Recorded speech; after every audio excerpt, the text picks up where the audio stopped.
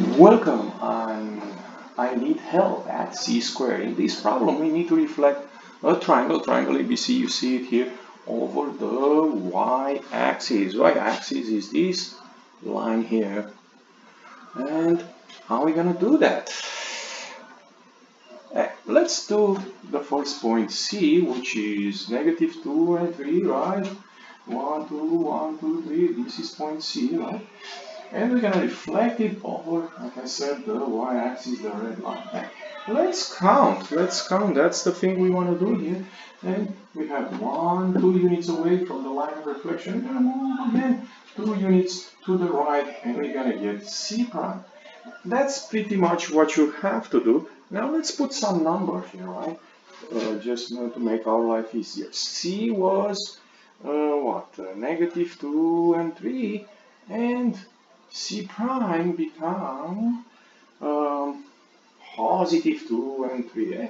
Ladies and gentlemen, you can see a rule here, right? Let's say instead of -2 we have x, instead of 3 we have y, then C prime is nothing else than the -x and y. So you see, the x is the one that switches. This is the rule we can use for the other guys. So for example, A is -7 and 2.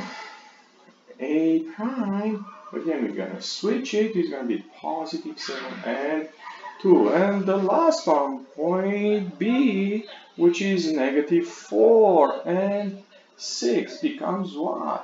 B prime again, it's going to be switched over -4 and +4, and the y stay the same.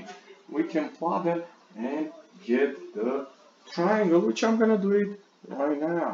So A prime, 7 and 2, 1, 2, 3, 4, 5, 6, 7, 1, 2.